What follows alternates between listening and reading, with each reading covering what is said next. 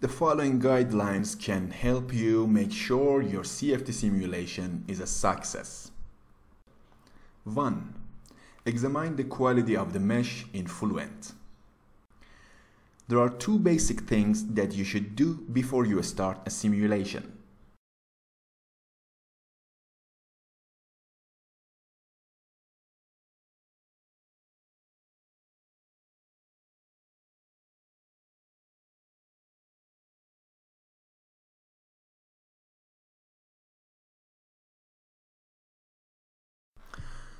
The second way is to look at maximum cell skewness.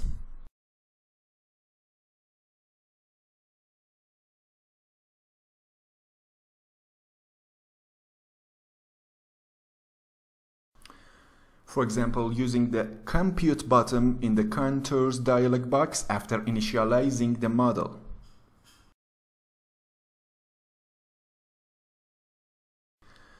As a rule of thumb, the skewness should be below 0.98.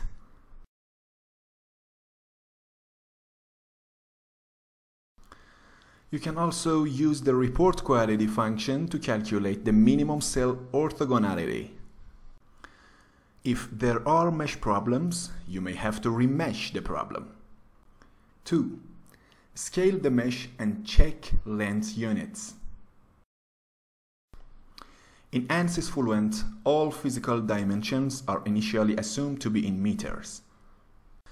You should scale the mesh accordingly. Other quantities can also be scaled independently of other units used. ANSYS Fluent defaults to SI units.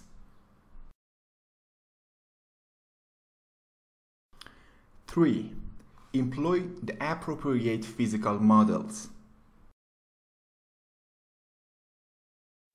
4. Set the energy under relaxation factor between 0.95 and 1. For problems with conjugate heat transfer, when the conductivity ratio is very high, the smaller values of the energy under relaxation factor practically stall the convergence rate. 5. Use node-based gradients with unstructured tetrahedral meshes.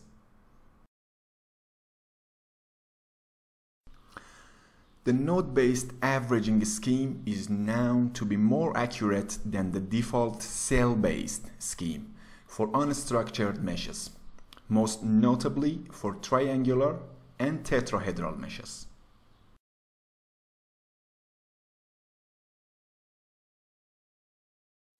Six. Monitor convergence with residuals history.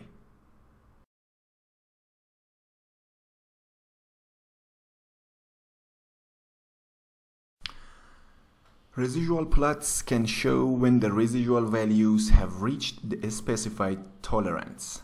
After the simulation, note if your residual have decreased by at least 3 orders of magnitude to at least 10 powered minus 3. For the pressure-based solver, the scale energy residual must decrease to 10 powered minus 6.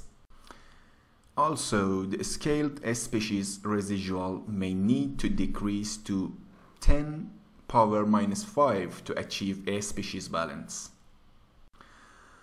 You can also monitor lift, drag, or moment forces as well as pertinent variables or functions, for example surface integrals at a boundary or any defined surfaces. 7. Run the CFD simulation using second-order discretization for better accuracy rather than a faster solution. A converged solution is not necessarily a correct one. You should use the second-order upwind discretization scheme for final results. 8. Monitor values of solution variables to make sure that any change in the solution variables from one iteration to the next are negligible.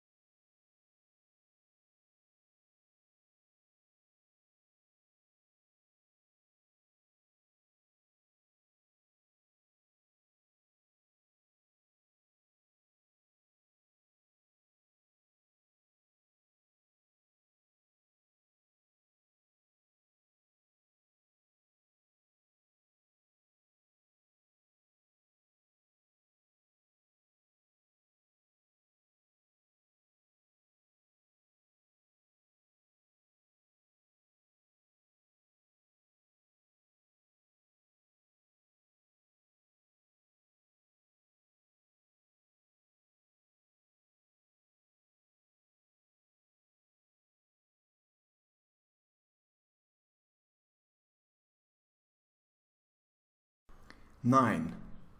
Verify that property conservation is satisfied.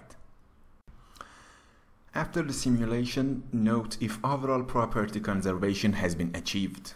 In addition to monitoring residual and variable histories, you should also check for overall heat and mass balances. At a minimum, the net imbalance should be less than 1% of the smallest flux through the domain boundary. 10. Check for mesh dependence. You should ensure that the solution is mesh independent and use mesh adaptation to modify the mesh or create additional meshes for the mesh independence study. 11. Check to see that the solution makes sense based on engineering judgment. If flow features do not seem reasonable, you should reconsider your physical models and boundary conditions. Reconsider the choice of the boundary locations or the domain.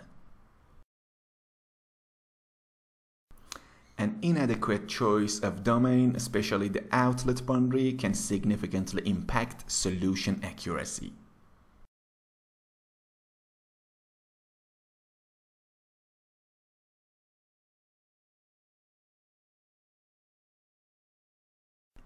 You are encouraged to collaborate with MR-CFD experts in order to develop a solution process that ensures good results for you and for your specific applications.